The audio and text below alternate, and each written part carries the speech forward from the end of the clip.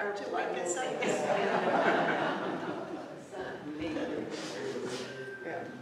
Good morning. Good morning. And welcome to First Presbyterian Church of Winneconne, you who are with us and you who are watching us from home. We have a sunny day, and we actually are recognizing another Easter Sunday today. It's Pascha over up in Canada, over for the Greek Orthodox denominations. So I'll have a little more on that in just a minute. We have, as I understand it, we have a fellowship celebration following worship today. Christina and Theo, we're celebrating Theo's birthday. We're celebrating Kristen's last day of being here in person with us, although Kristen is continuing with us to work from home in Stevens Point. And our mission, if you recall, is to shine God's light and share God's love, and we hope that all of you here today will feel that as we worship together. Are there any, let's see, Betty, you have an announcement.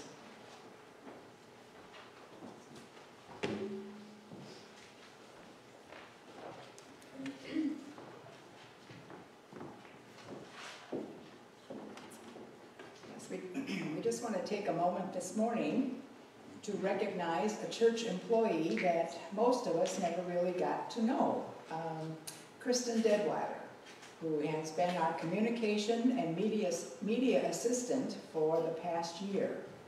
Kristen originally graduated from UW Stevens Point with a degree in psychology, and then decided to go on for an associate degree in digital marketing. And so she's just about ready to finish up that program and look for a permanent full-time job.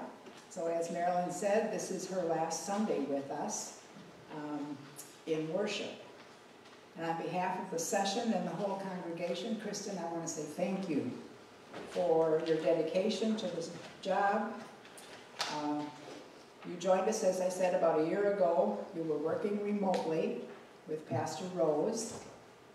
And with her departure, your job became a little bit more challenging as you had to work with multiple pastors to put worship services together. And it's no secret that we've experienced some communication issues and some confusion while we're without a pastor. But you always persevered, putting together the weekly bulletin, the bridge, and maintaining our website. And for that, we thank you very much. We wish you the very best in your future endeavors.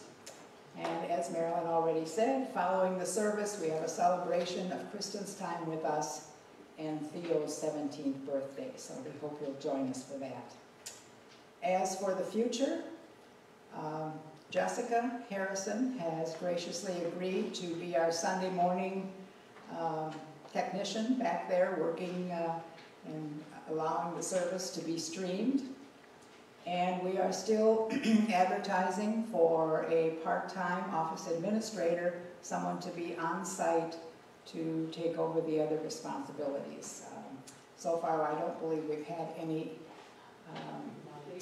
inquiries about that, but we continue to pray and keep our fingers crossed that there's someone out there that is interested in the position. So if you know of someone, please have them contact Christina. Thank you.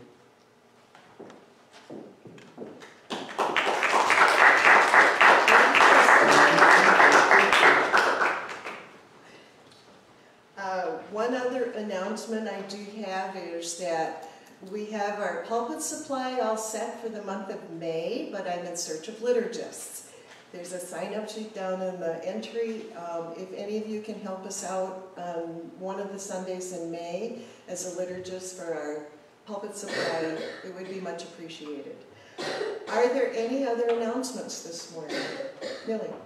I would like to extend a big thank you for the Easter brunch and the beautiful decorations in the fellowship hall. I think the deacons did an outstanding job. Thank you. It it was lovely last week, and thank you to the choir as well. Lana? I just want to say that our lilies are not going to last if they're just sitting there. So if anyone would like to take one home after the service, please do so. Kristen, that includes you, if you'd like a lily to take home. All right. Okay. Lilies need to find homes, so after worship today, if you'd like one. Anyone else? Announcements? How about prayer concerns this morning? John is still quite ill. And Linda. I'm getting better. She's getting better. Marilyn, continued prayers for my sister-in-law Deb. She had hip replacement surgery this past Wednesday Okay? and was home that same evening. She's doing very well, hardly any pain. So just prayers that she continues healing for her and my brother. Okay. Betty? Continued prayers for our world and for the war in Ukraine.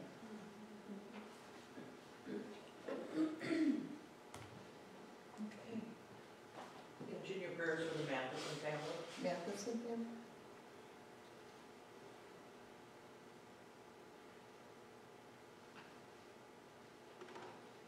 Okay. Well, before we begin our worship together, I would like to introduce our guest preacher this morning. This is Ellen Smith. Ellen is a member of the First Presbyterian in Green Bay, and she serves as the regional liaison for Eastern Europe, for the Central and Eastern Europe for the PCUSA. That includes Russia, Ukraine, Belarus, and Poland.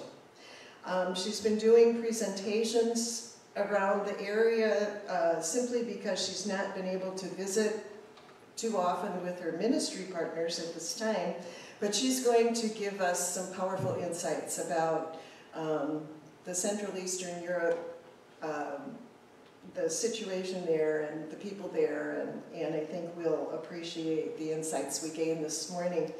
Also of note, today, the 24th of April, is Pascha in the Orthodox, it's called the Orthodox Easter. And so in Canada, Ukraine, Belarus, and Russia, they are celebrating Easter today. And the Pascha is based on a Julian calendar rather than the Gregorian calendar, which is why it's a week later than our typical one. The Canadian Council of Churches, in solidarity with Ukrainian Bishops of Canada, has invited Christians from around the world to pray for peace in Ukraine on this day as a sign of celebration and hope. We join with them in prayer during our worship today, and together we continue to proclaim that Christ is risen, that love overcomes fear, and that life overcomes death and destruction. With that, let us join together in our call to worship. Please stand.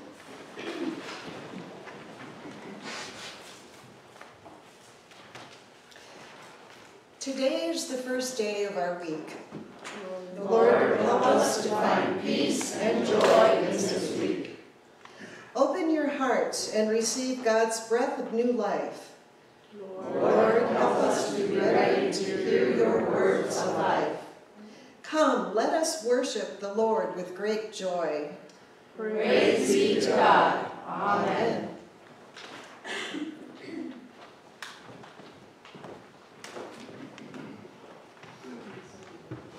Good morning. Please join me in hymn 346 for the healing of the nations. It's 4 verses.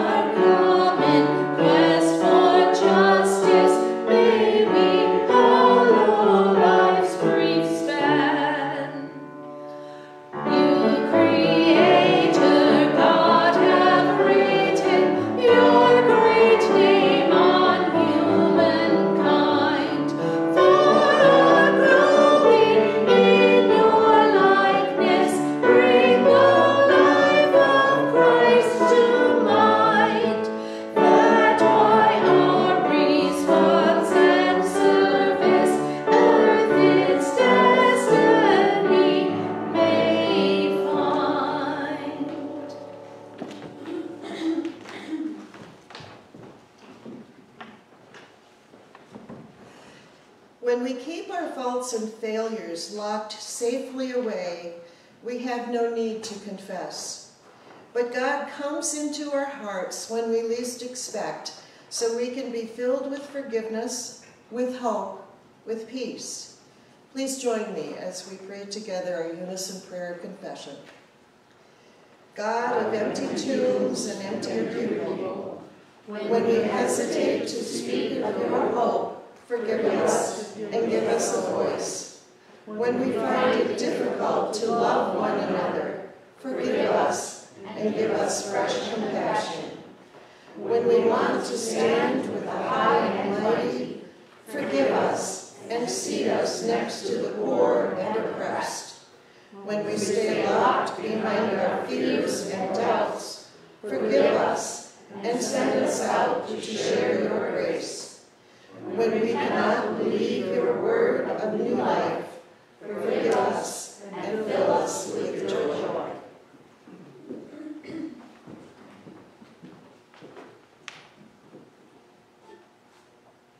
Christ comes into every shallow corner of our lives with the light of Easter.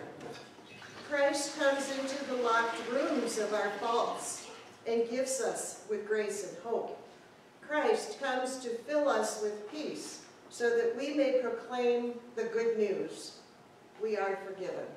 Thanks be to God.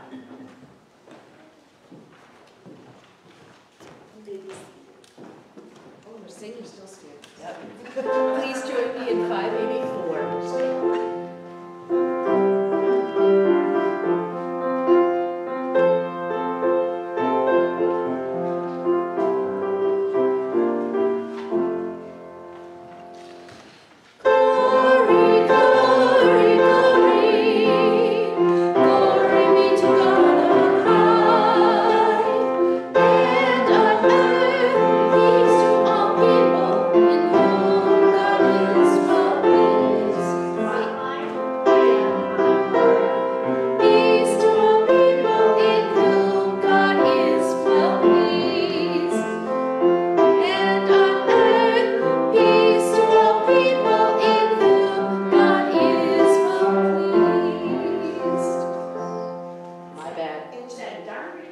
It's that darn repeat sign.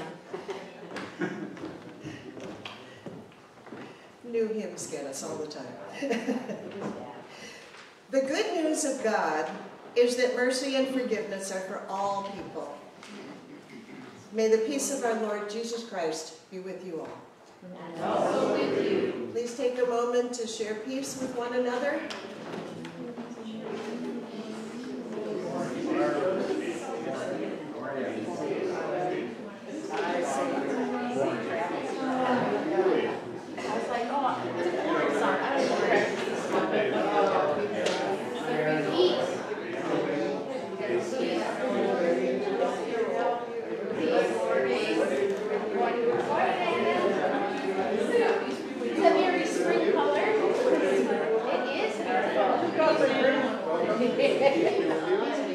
Brighten it up.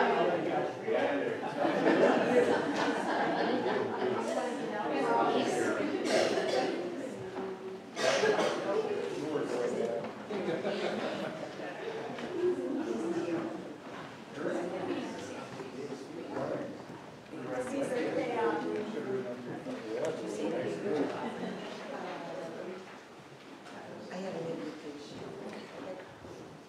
Okay. And then We are called to open our hearts and give of our time, our talents, and our treasures in gratitude for God's abundant love. Let us offer our gifts with generosity and joy in the name of Jesus Christ, our Lord and Savior. I had totally intended to play something else today, but I could not find the music. So, plan B, I guess. This is a piece John wrote called Dear Lord, It's You. It's actually a vocal piece, but I've asked Christina if she could read the words while I'm playing the melody. Some of you may have heard it before. It's one he wrote quite a long time ago. But this is Dear Lord, It's You.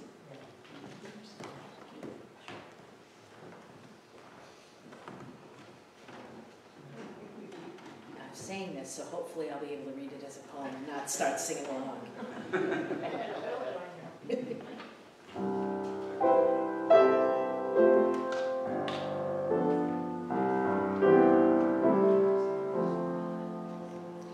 When the day is done and night descends, I will have no fear, 'cause I have a friend who is always there to see me through.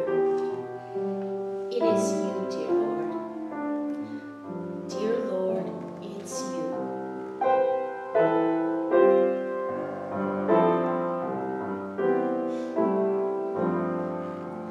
As I journey on and night descends, I will have no fear, 'cause I've got a friend who is always there to see me through. It is you, dear Lord. Dear Lord, it's you.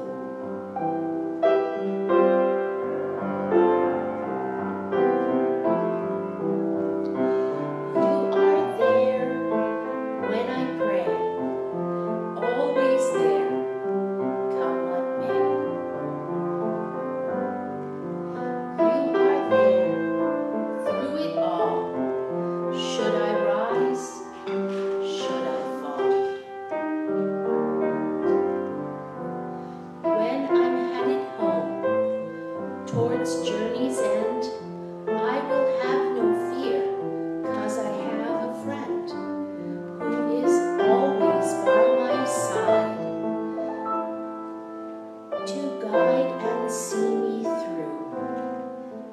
It is you, my Lord. Dear Lord, it's you.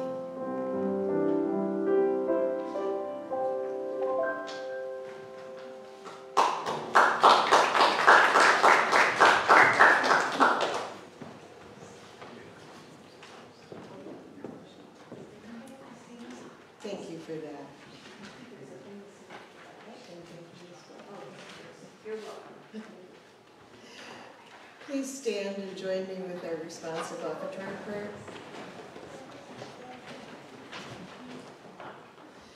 We could keep our treasures locked up where they never see the light of your love, or we can offer them back to you so that those who live in the shadows of poverty might be fed.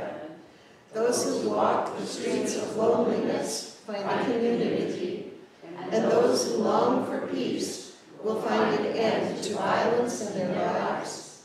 And so we open our hearts in joyous praise to you. Amen.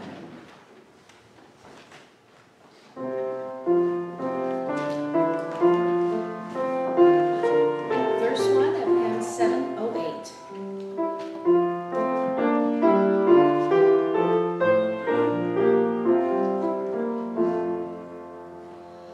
We give thee but thine own, whatever gift may be. All that we have is thine alone, our trust, O Lord, from thee. Please be seated.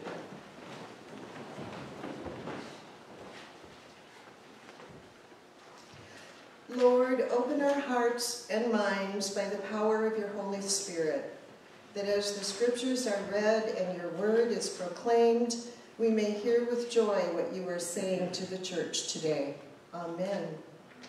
Our first reading this morning is Psalm 39, and we will read it responsively. I will begin, and then you will follow.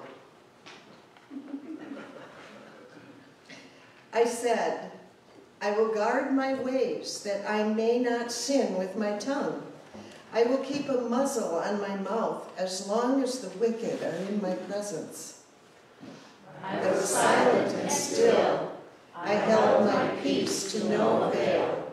My distress grew worse. My heart became hot within me. While I mused, the fire burned. Then I spoke with my tongue. Lord, let me know my end, And what is the measure of my days? Let me know how fleeting my life is. You have made my days a few handbreadths, and my lifetime is nothing in your sight. Surely everyone stands as a mere breath. Surely everyone goes about like a shadow. Surely for nothing they are in turmoil. They heap up and do not know who will gather. And now, O Lord, what do I wait for? My hope is in you. Deliver me from all my transgressions. Do not make me the scorn of the fool. I am silent. I do not open my mouth, for it is you who have done it. Remove your stroke from me. I am worn down by the blows of your hand. You chastise mortals in punishment for sin, consuming like a moth what is dear to them. Surely everyone is a mere breath. Hear my prayer, O Lord, and give ear to my cry. Do not hold your peace at my tears, for I am your passing guest, an alien, like all my forebears. Turn your gaze away from me, that I may smile again, before I depart and am no more.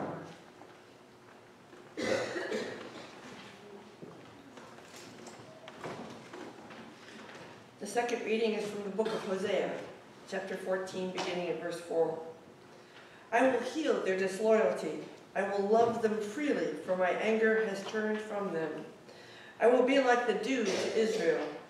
He shall blossom like the lily. He shall strike root like the forests of Lebanon. His shoots shall spread out. His beauty shall be like the olive tree, and his fragrance like that of Lebanon. They shall again live beneath my shadow. They shall flourish as a garden. They shall blossom like the vine. Their fragrance shall be like the wine of Lebanon. And the New Testament reading is from the book of Matthew, chapter 18, beginning at verse 21. Then Peter came and said to him, Lord, if another member of the church sins against me, how often should I forgive? As many as 7 times? Jesus said to him, not 7 times, but I tell you, 77 times.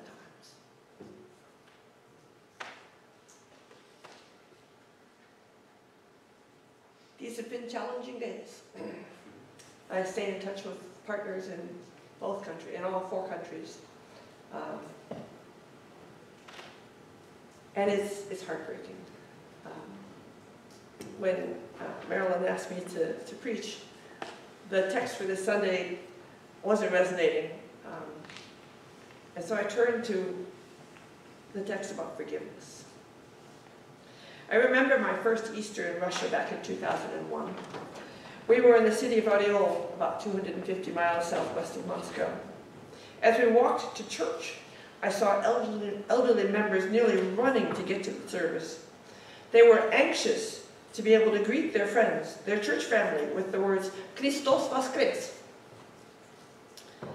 At the beginning, I was at the beginning of my studies in Russian, and so I had to quickly learn the response. Voistinu Voskres. The joy and the enthusiasm I witnessed that morning were beyond my experience. When the pastor called out, Christos Voskres, the congregation stood, and their response was nearly thundering. Voistinu Voskres. 3 times it was repeated, and again at different points throughout the service. Each time they stood and shouted the response. Over the coming weeks, that became the greeting whenever we met a fellow Christian, all the way up to Pentecost. It is Easter today in Russia, and Ukraine, and Belarus. I think it is with a different tone that they share this familiar greeting. Christ is risen. He is risen indeed. Just as the Lenten season began, Russia woke up to a nightmare. Ukraine woke up to a nightmare too. So did the rest of the world. Today it is Easter in Russia and Ukraine, and the war continues. Under the shroud of missiles, fear, and anger, under the shroud of silence and indifference, under the shroud of grief. It is hard to imagine that same joyous celebration of 2001. Things have become very black and white for many. For many Ukrainians and probably others in Europe and the United States, all Russians are guilty, either guilty of supporting the regime or guilty of silence. The brutal destruction is shocking. The number of refugees is staggering. Millions. And how will they find their way home again? Where is there space to contemplate forgiveness? I have heard, I will never forgive, more than once. When I see the harsh anger in Facebook posts, I understand the tears that grown men shed. I really only know Christians in both countries. The hurt people sling with biblical quotes do not fall on deaf ears. But I understand the anger. How could I not? Throughout these days, I have sought seeds of hope. I have found them in people like Yuri Lefonse, the director of Sant'Egidio, which has worked tirelessly to feed the desperate, those that can't leave. They have welcomed those fleeing their homes and helped them find their ways to the borders. They have found ways to evacuate orphanages and nursing homes, and to get supplies to occupied areas. I find hope in the Ukrainian Reformed Church in Transcarpathia, the westernmost region of Ukraine, and the safest, taking so many people into homes and shelters and helping those that would to cross into Hungary. I have found hope in the way that Poland, Slovakia, Czechia, Hungary, Romania, and Moldova have received so many thousands. Poland has received millions. No one was prepared, and most had no experience. Visiting Czechia and Poland in the beginning of April, I sat around the table with church diaconia that is learning the reality of refugee crisis, having received some of those millions. They came as strangers, but the church members have welcomed them as individuals with names and history. It's women and children, confused and traumatized. The church is learning how to meet their needs and maybe help to begin the process of healing. They are learning something about themselves as well. This won't be fast. Many want to go home again, but how can they? The war continues, and for many, their homes have already been destroyed. These have been heartbreaking days. There are people that I know and love in both countries. I have watched the suffering. I have watched bitterness and anger, the anger of Ukrainians against Russians, and the anger of Russians against their own. There are courageous voices. There are people demonstrating. People are trying to inform those that support the regime, denying what is being reported from the West. Many people are being arrested and quickly convicted, too often sentenced to 10 to 15 years in prison. Again and again, I have wondered how they will ever forgive. While I was in Poland, the tragedy of Bucha was discovered. I was part of a conversation about the need for a new theology after Bucha, not unlike the need for a new theology after Auschwitz. The fact that they are asking this question is a sign of hope. They know that it is Jesus' call and the height of love to forgive. And how do we live without love? The challenges of forgiveness are not limited to the catastrophic times. How many little events in life, offenses, intended or unintended, have caused flashes of anger that is hard to let go of? How often have we wanted to say, I can never forgive you? Or held on to hurt for years until another sight draws it out of us as we lash back at the offender. Do you remember? We do remember. How many differences of opinion seem impossible to get beyond? My own brother and I are on opposite ends of the spectrum on any number of topics. It sometimes amazes me that we have the same parents. We have so often found room for misunderstanding one another that the only thing we have left that we can still safely talk about is our children. How do we make peace? How do we forgive the wounds of our words? The people we love most have the greatest capacity to hurt us. Having recognized the gulf between us, he and I are trying. Sometimes the little things are harder to forgive than the big ones. Sometimes we forget that it matters. Jesus talks about forgiveness a lot. How many times must I forgive my neighbor, my brother, my friend? Not 7, but 77. Does this mean that we can keep track? And when we get to 77, we don't have to forgive anymore? I think I would lose track somewhere along. I hope I would lose track somewhere along the way. I think it misses the point. The refusal to forgive is a judgment, and we're not supposed to do that either. The unforgiving heart hurts us. We're talking about the people close to us, so there's not a lot of space for healing of the wounds. It keeps coming back to us. When I read the words of Hosea, I know that I want to live under forgiveness. I want to forgive and be forgiven. I will be like the dew to Israel. He shall blossom like the lily. He shall strike root like the forest of Lebanon. His shoots shall spread out. His beauty shall be like the olive trees, and his fragrance like that of Lebanon. They shall again live beneath my shadow. They shall flourish as a garden. They shall blossom like the vine. Their fragrance shall be like the wine of Lebanon. I want this peace, the fruit of love for each of us. What helps? How do we find this peace? How do we break down the barriers we build when we are hurt? My brother and I had to get past what we thought the other meant. It turns out we didn't understand what caused the rifts to begin with. It wasn't about our different points of view at all. Taking the time to talk again began our journey. What we thought the other meant wasn't it at all. I have a special friend in Ukraine, Alla. She is a psychologist who works with youth and families, including orphans and foster parents, internally displaced people from the 8-year war in Donbass, helping teachers to address trauma in the students in that war zone. She has worked on issues of peace and reconciliation. She and I tried to organize a camp back in 2019, and not a long time ago. A camp for Ukrainian and Russian youth, just so they could get to know one another and discover humanity rather than enemies. Unfortunately, COVID came and made that impossible. Alla spoke recently at an online event for Presbyterian youth. The youth sent questions in advance. One teenager asked what she could pray for in addition to her prayers for peace. Alla responded, "Pray that our hearts might remain soft, malleable, gentle. The anger, the bitterness, the fear have the potential to turn our hearts to stone, not just in times of war." She, like me, has watched the angry rhetoric emerging in Ukraine and wants to find hope for the future. Hope that includes gentleness of spirit, empathy, compassion. Keeping our hearts soft is a risk. My heart has been broken again and again, nearly every day in the past 2 months.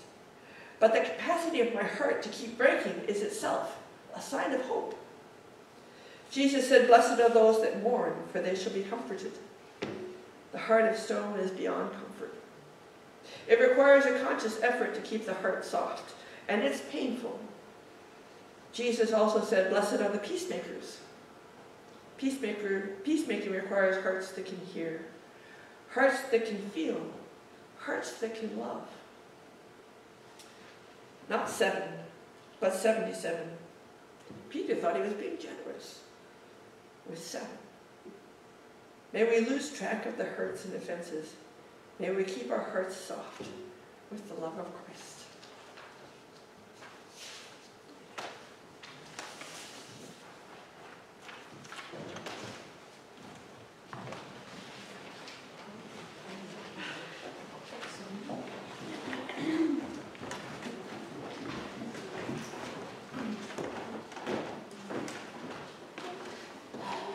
Please stand and join me in hymn 792, "There is a Balm in Gilead."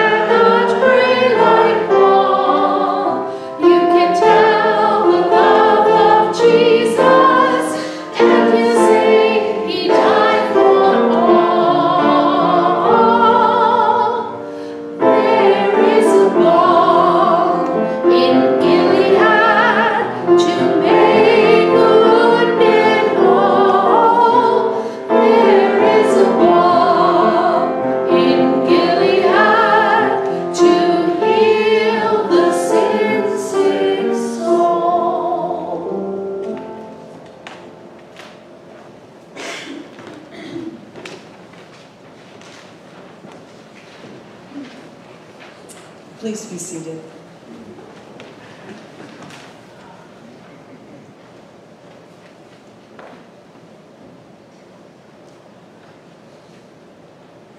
This morning, we join in solidarity with Ukrainian bishops of Canada to proclaim together that Christ is risen, that love overcomes fear, and that life overcomes death and destruction.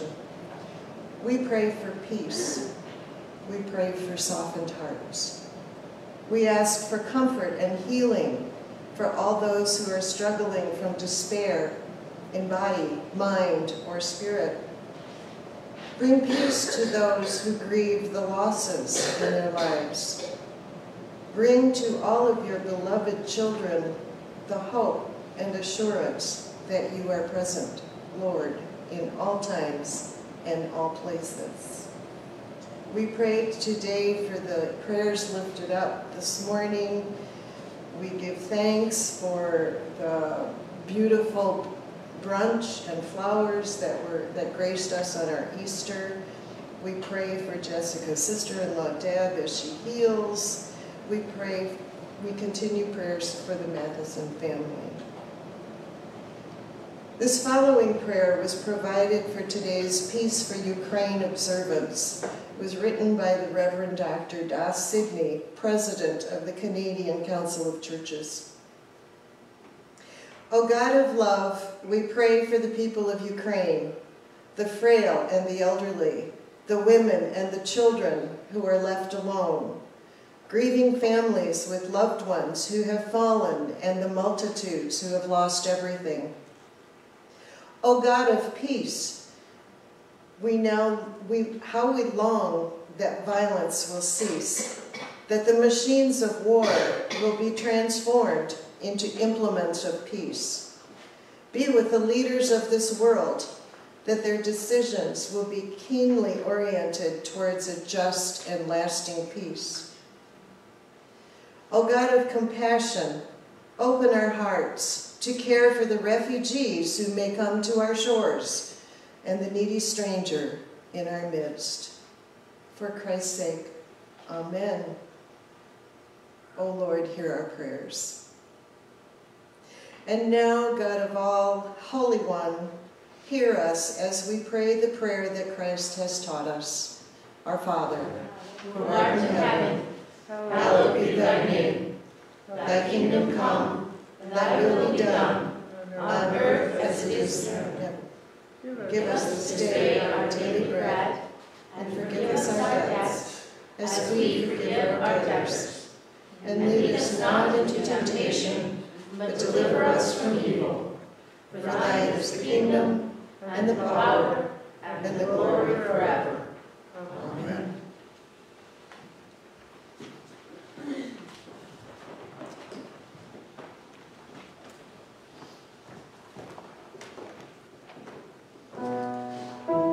Please stand and join me in our final hymn, number 445, God, How Can We Forgive? All three verses.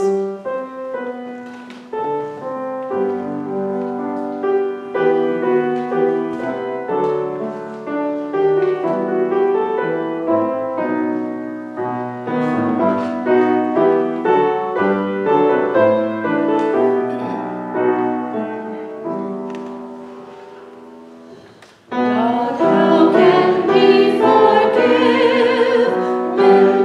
when